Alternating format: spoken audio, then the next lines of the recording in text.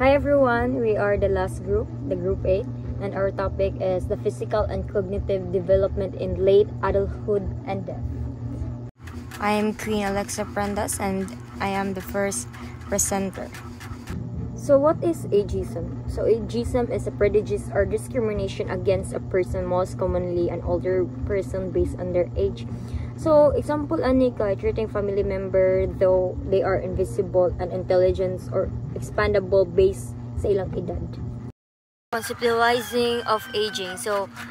Primary aging is a gradual, inevitable process of bodily deterioration throughout of the lifespan. So this is the normal aging that occurs with time and irreversible. It includes the physiological, genetic, and molecular changes such as a decline in vision and hearing and a decrease in resistant infection. While secondary aging, this is caused by illness, health habits like mag-smoke ka, and other individual differences. It can be potentially reversible, like functional age. Functional age is a measure of a person's ability to function effectively in their physical and social environment in comparison with others of the same chronological age. So best example sa functional age kay kanang at the age of 58 daw kuno kanang di na sila kadagan og 20 miles. So gerontology is the study of the age and aging processes. So the purpose sa gerontology is to improve its quality by minimizing the impact of age-related disease and condition. And geriatrics is the branch of medicine concerned with process of aging and medical condition associated with old ages. So when we say geriatrics is a medical specialty focus on care and treatment of older person. So life expectancy is the age to which a person born to a certain time and place is statistically likely to live given their current age and health status. So life expectancy is based on the average of longevity or actual length of life of a member. So the human lifespan is the longest period that members of our species can live. So the maximum age of a person can potentially to live to. For humans, the lifespan is currently estimated between 120 and 125 years. So reserve capacity aging. So reserve capacity aging is ability of body organs and system to put forth 4 to 10 times as much as effort as usual under acute stress, also called as organ reserve. Next is cataracts. So cloudy or opaque areas in the lens of the eye which cause nga mahanap atong mata. One cataracts. Next is age-related macular degeneration. So condition in which the center of the retina gradually lose its ability to discern fine details, leading cause an irreversible visual impairment in older adults. Next is glaucoma. So irreversible damage of the optic nerve caused by increased pressure sa mata. Next is the the activities of daily living or the instrumental activities of daily living. So when we say activities of daily living, it's essential activities that support survival such as eating, dressing, bathing, or getting around in the house. Well, kung ano kani siya kanang ang ADL kay basic physical tasks that are necessarily nga makasurvive ta. Mao na. And next is the instrumental activities of daily living or IADLS. So more complex tasks that allow people to live independently in their community, such as managing finance, cooking and laundry. Like, independent sila. Like, kaya ni nako. So, next is the mental and behavioral problems. So, dementia. Dementia is deterioration in cognitive and behavioral functioning due to physiological causes.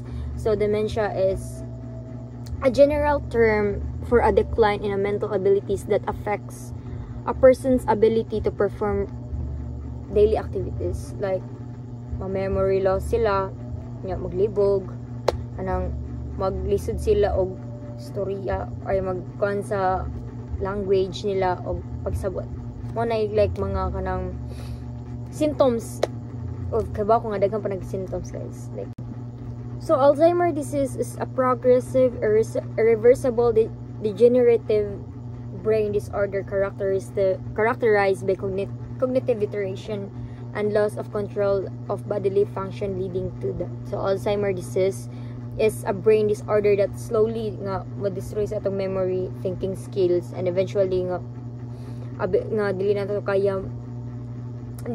dili kaya nila nga mo carry out bisag simple lang atas. And mao ni ang kanang brain sa na ay Alzheimer disease. As you can see,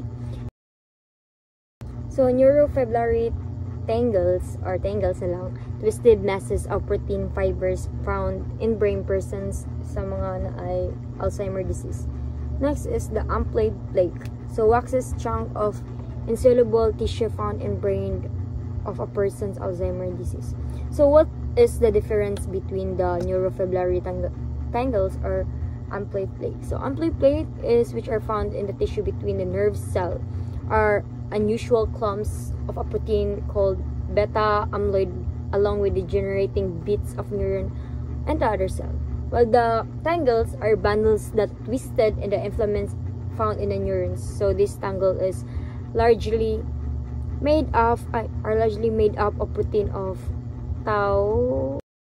Cognitive reserve is hypnotized found of energy that may able to deteriorating brain to continue to function normally. So cognitive reserve is like the ability to withstand damage and continue to function well even when faced with increasing challenges. So you can think of cognitive reserve as your brain ability to improvise and find alternate ways of getting a job done. So, ego integrity versus despair is the final stage in Erik Erikson's theory of psychosocial development, on which it outlines the psychological challenges individuals face across their lifespan. But in this stage, it typically occurs during late adulthood, so around age 65 and older. So we have to break down first what is ego integrity. So ego integrity is when older adults reflect on their past life and feel a sense of fulfillment and satisfaction. So in this case, they accept their past, they acknowledge their accomplishments or their achievements, and they are at peace of the life that they have lived. So the outcome of this stage, if the older adult has the ego integrity, they might feel content and maybe they will have a sense of closure since they can face the end of life with dignity and without a significant regret. So wa sila pagmahay, they don't think na sila pagkuwang sa ilang life na live. On the other hand, despair stage, it talks about when the older adult looks back on their life and feel regret, dissatisfaction, or even a sense of failure. So they may dwell on missed opportunities, past mistakes, or even unresolved issue. And in this case, if happens that the older adult may feel that way, of course, ma-feel sila bitterness or even hopelessness. And this might lead also as well in the sense of incompleteness. They might feel na something kuwang na buhat before, and they might fear death as well tungod sa unresolved na grief and again, because of the sense of incompleteness. So the key concept of this final stage is that when an individual is coming to terms with one's life and accepting it as a unique and valuable journey. So successfully navigating this stage results in a sense of peace, while on the other hand, failure may lead to feelings of regret and bitterness.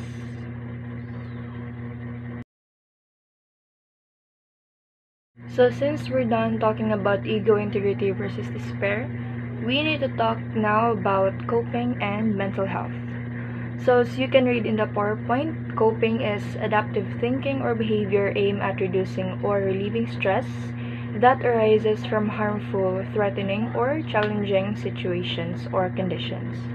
So coping daw, it refers to the strategies and behaviors that individuals may do to use to manage stress, difficult emotions, or challenging situations.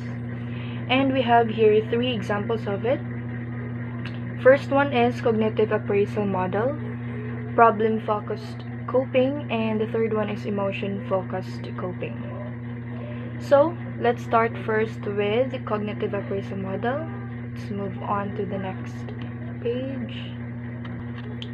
Okay, so according to this model, it is how a person perceives or appraises a stressor determines their emotional and behavioral response to it. So it's more like looking at the stressor of the situation instead of solving the problem. But actually, this type of model includes 2 steps. We have the primary appraisal and the secondary appraisal. So let's start with primary appraisal, or the first step. So this is the initial evolution of a situation to determine its significance. So in this case, nag-focus siya na ang tawag diri nga phase, nagtimbang-timbang siya whether the event or situation is relevant ba, positive or stressful. In this case, you might ask yourself, like, importante ba ni siya? Worth it ba ni siya sa akong time? And if ako ba ni siyang i-assess, does it make me grow? Or does it only results into a stressful situation? So, imo siyang i-view, imo na siyang kanang logically think if worth it pa siya sa mong oras. That's the primary appraisal. As you can see in the secondary appraisal, after you have assess the situation first, you will think about your available resources, skills, and strategies to manage the situation. So in this case, if naka-decide na ka na, let's say worth it sa mong oras, you want to solve this, you might ask yourself like, can I handle this? Or unsa akong buhaton para makadeal ko ani nga situation? Like that. So when we say secondary appraisal, we now consider the other 2 examples, which is the problem-focused coping or the emotion-focused coping. Because in the primary appraisal, imong focus ani is think ka nga, do you want to deal with the situation or not? Worth siya sa imong oras or dili? So, let's move on to problem-focused coping and emotional focused coping, and you might see or might realize unsa ka type of person on how you deal stressful situation. So let's move on to the next page.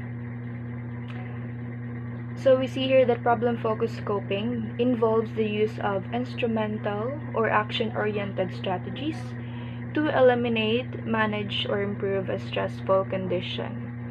So from the word problem-focused, it seems like you want to solve the problem itself. And in this case, imong goal is to solve the problem, manage its stressor, or find ways to alter the situation. So we have example here, creating a plan to manage workload more efficiently. We have seeking additional information or advice, and taking direct actions like having a conversation to resolve the issue. So let's not forget, na ang focus sa problem-focused coping is you want to deal or to solve the problem itself. And let's move on to emotion-focused coping. We already have an idea, Anisha. So it involves managing the emotional response to a stressful situation rather than changing the stress itself. This means that instead of solving the problem itself, you're focusing on how you reduce emotional distress on yourself and how to improve your emotional well-being. So imong goal ani is to manage feelings, minimize discomfort, and maintain emotional stability. As you can see the examples here, practicing relaxation, talking to friends or family for support, or even reframing situation in a positive light, or engaging in activities for temporary distraction or cool off.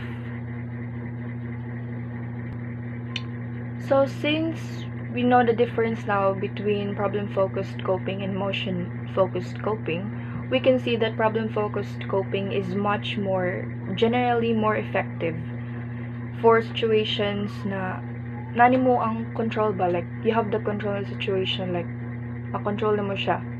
Emotion-focused coping is more suitable if the stressor is out of your control. So mga butang na natin mo makontrol, it's best to, rather than solving the problem itself, you might try to minimize the discomfort in yourself or looking for ways for your emotional stability. So that's the 3 examples of coping mechanisms. Let's now move on to our next topic. Let's talk about ambiguous loss. When we say ambiguous, it's something na marag sponty, katkalit, wala ni mo na perceive ang may tabo di ay.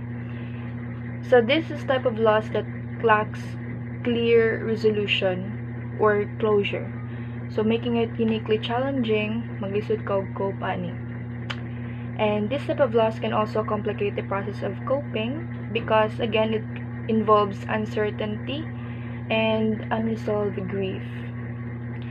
So we have 2 simple examples of ambiguous loss. First one is physical absence with psychological presence. So physical absence, this means death, pero nagyapon presence psychologically. Example is a loved one who is missing due to war or natural disasters. Second example is psychological absence with physical presence. So probably wala na may connection ani nga person but buhi siya. Example ani is someone with dementia, severe mental illness, a heartbreak, or addiction. This could also apply to animals. If you are going through something na matay mong animal, that could be a good example as well. So that's the 2 simple example of ambiguous loss. It's very simple. Tamag dugay. Let's move on to the next topic already.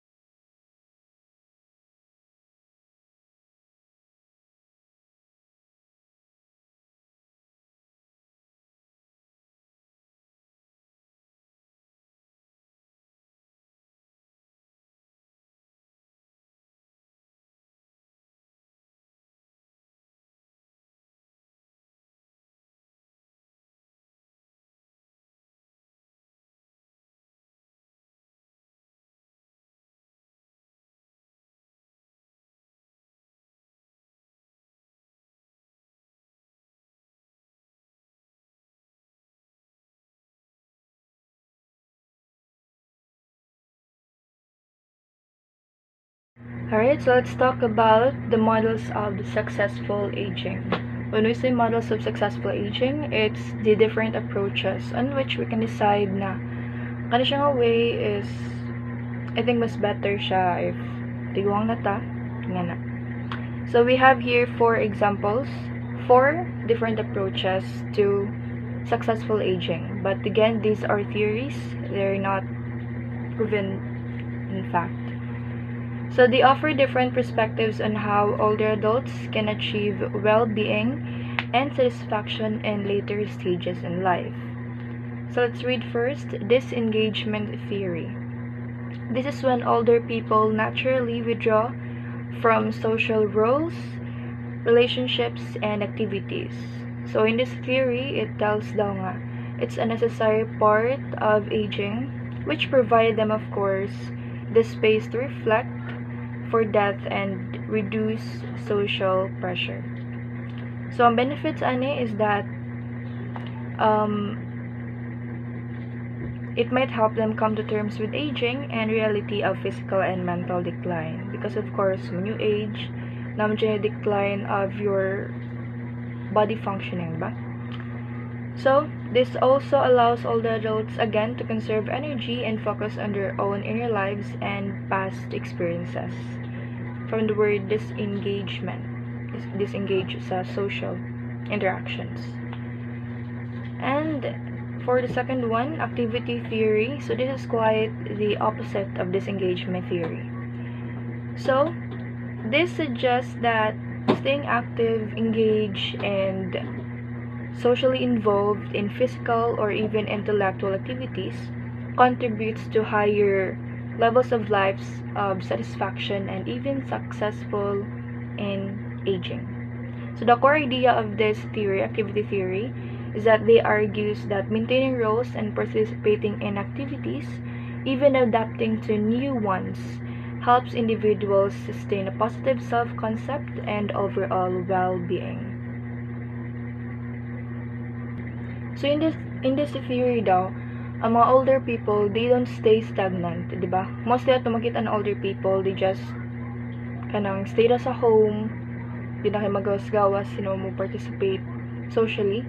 But activity theory says that older people can still find new hobbies, active gap man sa life ba? It could be physically baron, mentally baron, or even socially, which is rare ka na ito makita. Dili kay active ang mga older people karon. So that's the second example, that is activity theory. We have here, similar sa activity theory, we have continuity theory. So it speaks for itself in the word continuity. It emphasizes that as people age, they strive to maintain a consistent lifestyle, behavior, and identity over time. So this is by continuing or holding on with their previous habits, preferences, values, and social relationships to that extent that these remain meaningful and feasible. So in this case, kung silang gibot before or silang hobby before, it doesn't really change.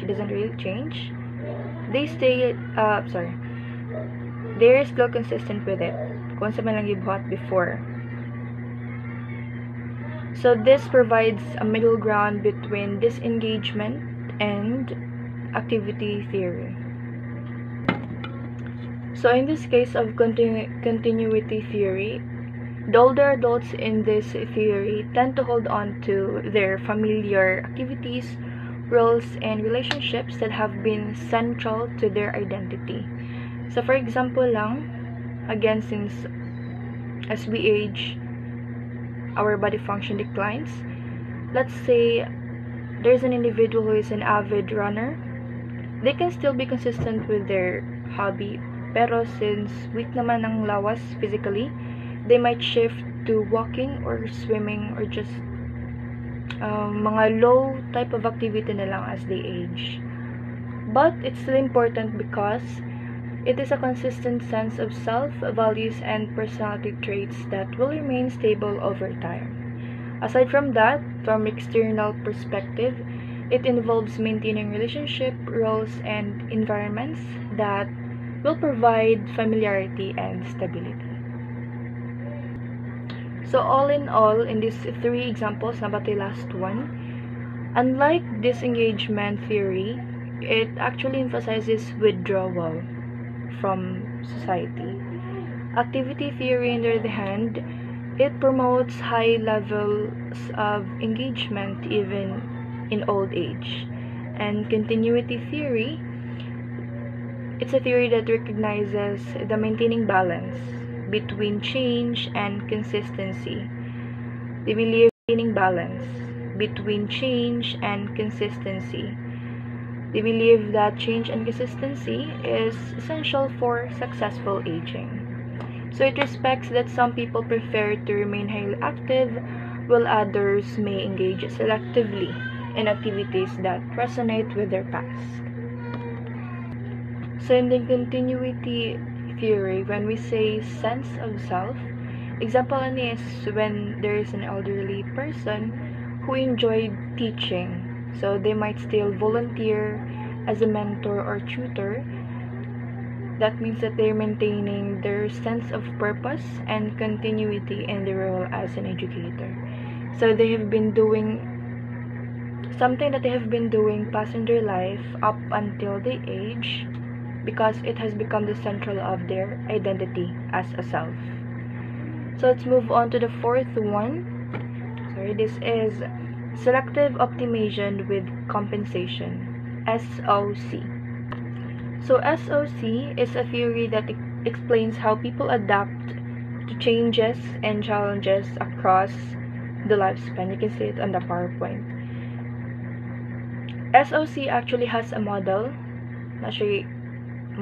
propose, which provides a framework for understanding successful aging by highlighting adaptive strategies that help individuals maintain functioning and well-being as they grow older.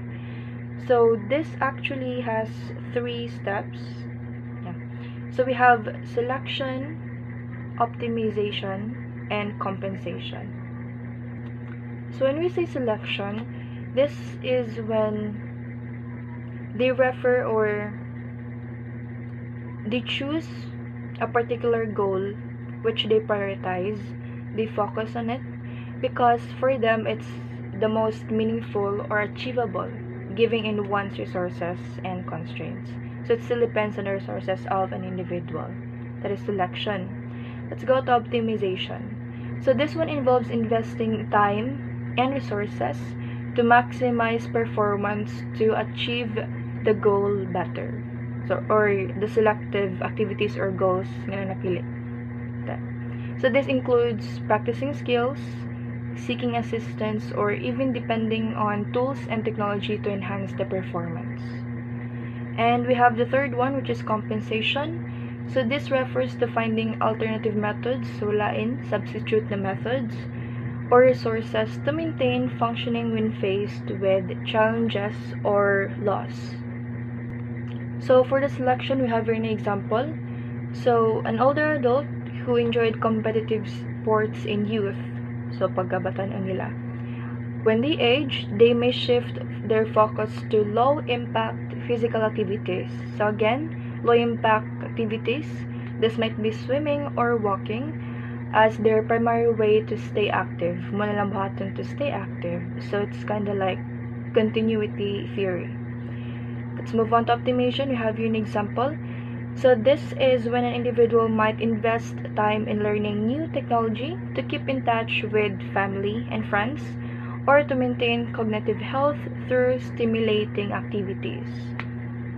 And we have compensation. So again, compensation is alternative methods that is faced when challenges or losses. Example here is when a senior experienced hearing loss might use hearing aids or rely more on visual cues during conversations to maintain communication. So all in all, these four, we got cut off. All in all, these 4 examples or models of successful aging provides, say, a plan or preference kung sa milang ganahan nga way on how they define successful aging. But still, since we have individual differences, it is best to serve that we have different interests and capacity, whether that involves social, physical, or intellectual pursuits. It still depends on the individual itself. Kung sa nilang linahan or how they define successful aging. So we're done of 4 models of successful aging. Let's move on to my last topic. Next, ani is si Abriel na ang report. So since we're talking about old age here, of course, eventually we're going to talk about death as well, or the end of life. So we have here thanatology. It's a study of death and dying that provides foundational knowledge that informs hospice and palliative care practices. So thanatology encompasses the exploration of psychological, social, cultural, and biological aspects of death. So it seeks to understand how individuals or how people and societies perceives or cope with deaths if ma-confront sila of death. So thanatology has 2 examples under it. We have here hospice care and palliative care. So professionals trained in thanatology may work on various fields, again such as hospice and palliative care, because it can help guide people through death-related experiences with a deeper understanding of physical, emotional, and cultural elements. So to understand better the thanatology, let's talk first about palliative care. So palliative care is a specialized form of medical care that aims to relieve symptoms, pain, and stress associated with serious illnesses regardless of the stage or prognostic, and can be part of long-term care plans. So palliative care is a medical care. So ang goal sa palliative care is to improve the overall quality of life for patients and their families by addressing their physical, emotional, and spiritual needs. When we say palliative care, this one is applicable for long-term plans. Example ani, mako, is when a patient is facing cancer. So since cancer is a long-term illness, they might apply for palliative care. So since it's a medical care, this palliative care actually assess or have services such as psychological support, symptom management, assistance with treatment decisions, and even coordination of care among providers. On the other hand, we have hospice care. So hospice care here talks about a type of palliative care specifically for patients who are nearing the end of life. So opposite siya sa palliative care. Palliative care is good for long-term care plans. On the other hand, hospice care is for patients na kanang ang life expectancy ba is less than 6 months diba? Or ang life in the hospital is only supported by a machine. So in this case, hospice care is not actually a medical care. It's more like supporting the emotional well-being of the families during the final stages life of the patient. So hospice care is typically offered if again there is no curative treatment na, wala na cure, and again if the life expectancy is less than 6 months.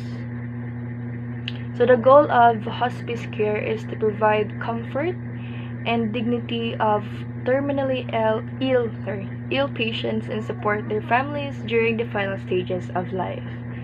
So the difference between hospice care and palliative care is that palliative care is a medical care. So mo support sila on medical aspect of the patient. On the other hand, hospice care, since the patient here in this case is nearing the end of life, it only provides comforts and understanding, especially support for the family of the patient. So again, palliative care focuses on improving quality of life for patient at any stage of a serious illnesses. And hospice care is more specifically centers on providing comfort and emotional support during the final stages of life and extend its care model to include bereavement support. So that's it guys for my topic. Sunod na report kay si Abriel. Good afternoon, everyone.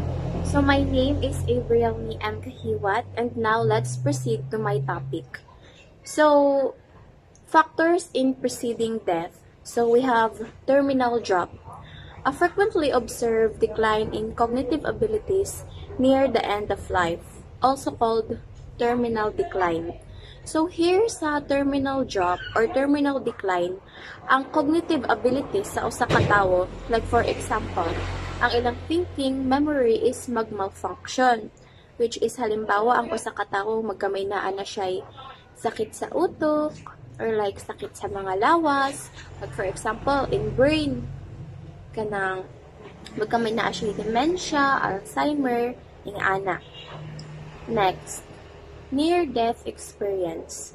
So, some people who have come close to dying report near-death experience, or NDE, often involve a sense of being out of the body or sucked into a tunnel and visions of bright lights or mystical encounters. So, diba, like, makanood tag mga videos sa YouTube or Facebook, like, ang usa ka tawo daw if mag 50-50 siya, mura daw makakita siya og kuno ganing murag light, tapos i-guide daw siya or ang other makakita og angel, tapos ang uban is murag kana ganing ang imuhang kanang adventure sa life is mag-flashback daw for 7 minutes ing ana, then na ay kanang Grim Reaper na musundo sa imuha, like ing ana, pero wala pa man sila na matay jud, so matawag lang na near-death experience. Ambot lang if tinuod to, kay wala pa man nato siya natry. Next, so we have the 5 stages of grief. So the 5 stages of grief are, the first one is the denial. This can be happening to me, like halimbawa dili ka mo tuo, dili jud ka mo tuo, or bisag tinuod na ako sa kakagay is dili siya nimo tuuhan, kay para sa imuha dili nimo madawat ing ana. Next is anger. Why me? Like ngano sa ako pa man ni nahitabo, nga man dili man sa lain, nang namay laing nga pati og batasan is sa ako, like that. Next is bargaining for extra time. Like for example, like you didn't live your life to the fullest. Like, feeling nimo kulang pa ang imuhang kinabuhi. So, moingon ka na, tani, nag-spend kog time, kanang together sa iyaha, anti siya namatay. Like, marag, nangaray sa magbasol ka ba? Because, like, wala nimo nasulit ang oras. Next is depression. So, ma-depress ka kaayo, kay dili nimo madawat, like, sad ka kaayo, lugmok kaayo ang imuhang life. Like, for example, dili jud nimo kaayo madawat. Next is acceptance. So, after sa depression, di ba natay kasabihan na, there is a rainbow after rain.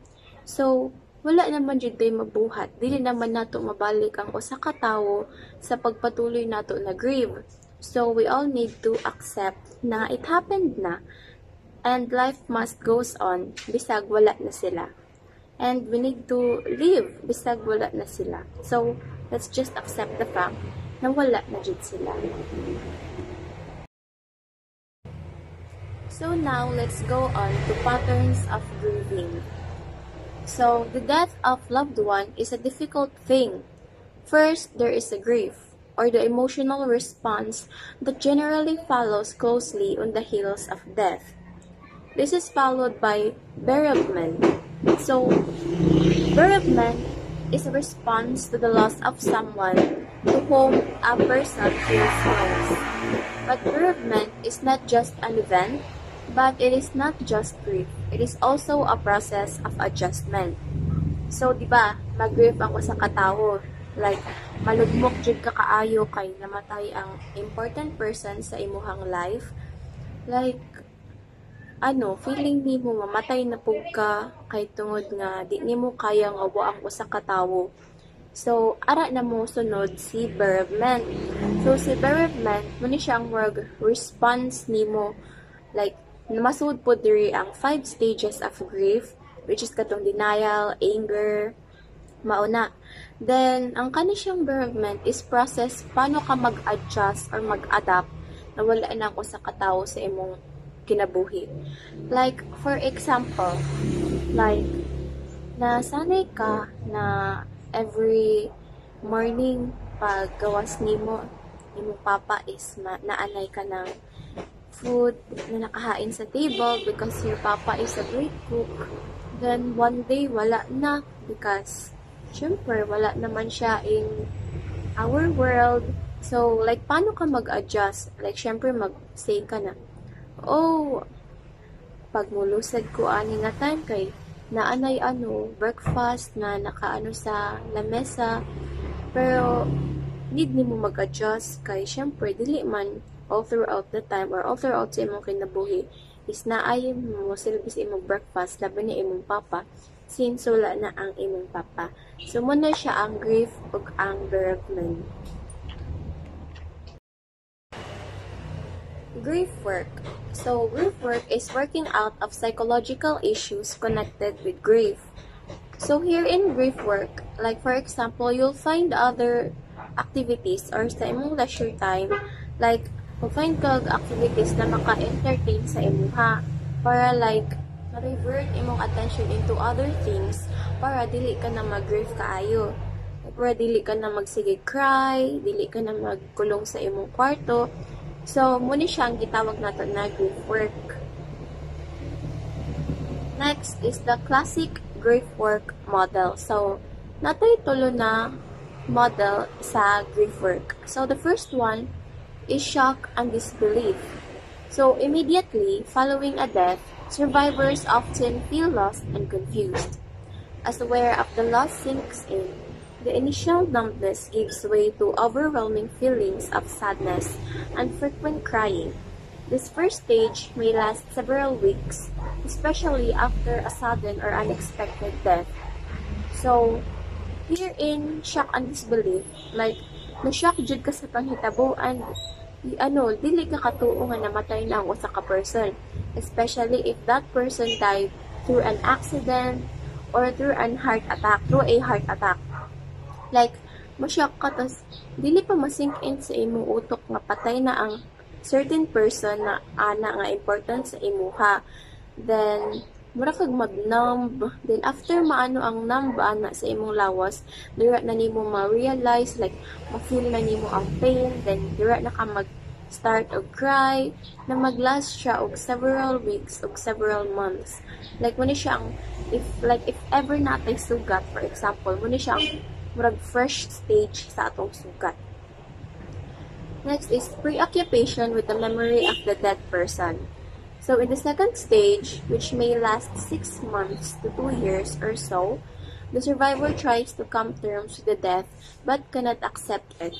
This experience diminishes with time, though they may recur perhaps for years. So, here in this stage is dili gihapon matanggap sa person nga naiwan sa katong namatay na ang kana nga person. Like, dili gihapon masink in sa iyang utak or dili kaya i-accept sa iyang heart that that important person in his or her life had died na. So, sige lang gihapon siya cry. Next is the resolution. So, the final stage has arrived when the bereaved person renews interest in everyday activities. Memories of the dead person bring fond feelings mingled with sadness rather than sharp pain and longing. So, here's a resolution is medyo naka-move on ka na, and then, like, tungod sa mga laing activities na imuhang na himo everyday, medyo nakalimot na ka about ana nga person. Pero wag gihapon nimo siya malimtan. Like, you will still remember her or him, like, for example, mag-usa ka lang, pero sadness na lang imong ma-feel, di nasakit kaayo, then inyong mga memories together with that person, kadtong nabuhi pa siya ani nga kalibutan. So, there are significant losses. Una is surviving a spouse. So, according to United States, una daw mamatay ang babae, una mamatay ang lalaki kaysa sa babae. Because men tend to marry younger women. So, una mabiyuda ang girl kasi sa boy. Because una man daw mamatay ang lalaki kaysa sa babae. Next is losing a parent in adulthood. So, like, muni siya ang mamatay ang imuhang parents. So, syempre, sakit ni sa atua. Pero naay times na naay, di ba, mga family conflict. Ang uban is parang dili na gyud nila sa ilaha since naghabol sila sa mga kayamanan. Next is losing a child. So we all know that daghang musulti na masakit maglubong og anak than mag-held og funeral sa parents. So ang parents ana is ma-depress sila kaayo, then malugmok na sila na it leads to medications na and pasig malala and mamatay pa sila. Next is mourning a miscarriage. So in other countries, miscarriage is legalized. So dili sila kaayo mag-mourn because it's their choice to abort the baby. But here in the Philippines is ano siya, like, di ba, atong religion is against abortion. So, if ever, ma-miscarriage na child, bisag fetus pa na siya, is naa na siyang life. So, ato dyan siyang i-mourn, idamdam, na ang kanang baby na unborn, what if nabuhi sa atong kalibutan? So, it must be a very joyful happening in our life if ever nakasurvive to ang baby and naluwal siya here sa atong kalibutan.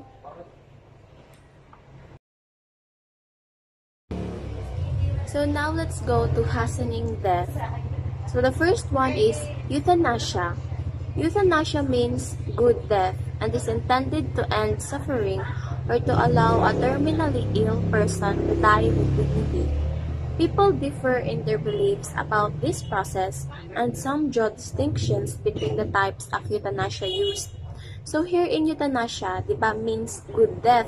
So if ever ang usa ka person is nagsuffer na jud siya kaayo, like for example, you have a like terminal cancer na jud, like stage 4, super lala na. So instead of magsuffer ka pa through medications or whatever, mas piliin na lang nimo na mamatay. Kay diba ingnon nila na death is like freedom para sa naay mga sakit because they can't feel pain anymore. Next is passive euthanasia.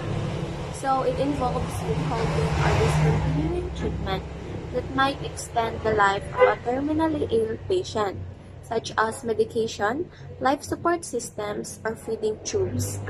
So here in this case, like for example, you have a family or relatives or like kaila lang na, for example, is nagka-comatose. So, di ba, if nagka-comatose sila, ilang life depends on the machineries and feeding tubes. Kaya dili man sila kakaon if ever na-comatose sila. Because, of course, they're asleep. So, ang family mag-decide if ilan na labang itigil ang medication sa ka-patient. Like, for example, na may mga factors that can affect the decisions of the family. For example, ang medical expenses nila, like super taas na ang ilang medical expenses towards that person, then wala sila nakakita og improvement. So their choice is to stop and discontinue the treatment. So that's passive euthanasia. Next is active euthanasia or sometimes called mercy killing. By the way, ang passive euthanasia is legal siya. So here in active euthanasia, it involves taking directly or deliberately to shorten a life and it's generally illegal. So in here is mag-take jud ka og mga drugs na harmful to your bodies. Like for example, mga gas like chlorophyll, imo siyang sinhoton para ma-shorten inyong lifespan, like you want to kill yourself na, you want to die. So next next is the Advance Directive. So, documents specifying the type of care wanted by the maker in the event of an incapacitating or terminal illness. So here, in the word advance, nagplan ka na if paano ka ma-medicate and if when stop ang imuhang medication. Like for example, if you have enough funds, pwede ka mag-document, like for example, in this specific day, dapat ing-ani ko, ing-ani. Next is durable power of attorney. So, legal instrument that appoints an individual to make decisions in the event of another person's incapacitation. So, in this hastening death, mag-appoint ka of one person that you trust the most, na if ever mulala na ang imuhang condition, he or she will dictate to the hospital na i-end na ba imong life or you will still continue the medication. Like, siya ang may power na sa imuhang life. Then, it's legal because mayroon ka na will. Like, it's your last will na imong gipagkatiwala through that person. Next is assisted suicide. So, suicide in which a physician or someone else helps a person take their own life. So, in this, like, imong sabihan ng imong personal doctor na if you really wanna end your suffering, you just wanted to die. But it's illegal in some countries, and also in other countries, they consider it as legal. Kaya it's their patient's choice man, not the physician or the doctor's choice to kill their patients. And of course, through mercy, mahimo na lang siya sa doctors because kaysa makita nila ang ilang pasyente na nagsakit pa. So next, let's go to life review. So life review is a process of reminiscence that enables a person to see the significance of their life. So here in life review, like kalimitan sa mag-life review is mga old person since sila ang duol na sa hukay. They watch from photo albums, like pictures nila from bata pa sila, kauban ilang families, unforgettable moments in their life, they will reminisce it, then i-share nila sa mga young ones or to the younger generations. Then, if naaba sila, like na-achieve sa ilahang life, they will be happy if they achieved their dreams in their life. So, the more meaning and purpose people find in their lives, the less they tend to fear death. So, dili na sila mahadlok mamatay because they know that they achieved already their goals in life, and they died, and they will die happy because they don't have any like naiwan na mga missions in their life. Okay, like example, they have a bucket list, then in that bucket list all the lists are checked. So life review can help people prepare for death and give them a last chance to complete and finish task. So if ever they felt that dili pa napay kulang sa ilang life, like for example, even though you're old, you still want to do bungee jumping, so you will try that. Or like for example, you will feel joyful, fulfillment, and you will be happy even though late ka na ana nga bagay, because wala may late para sa usa ka bagay. You will feel joy or you will feel happy if you ever do that particular thing that you really want and that you really want to accomplish. So, as I've done my report, kasi I'm finished talking about my report na, I just want to say that enjoy and live your life to the fullest and surround your environment with good people and people who loves you. Don't surround yourselves with people who are full of hatred towards you. And just enjoy your life. And also, I hope that we can all achieve all our goals and dreams in our life. So, thank you for listening to us. And I hope that you gained some informations and also acquire some motivational attitude. Thank you!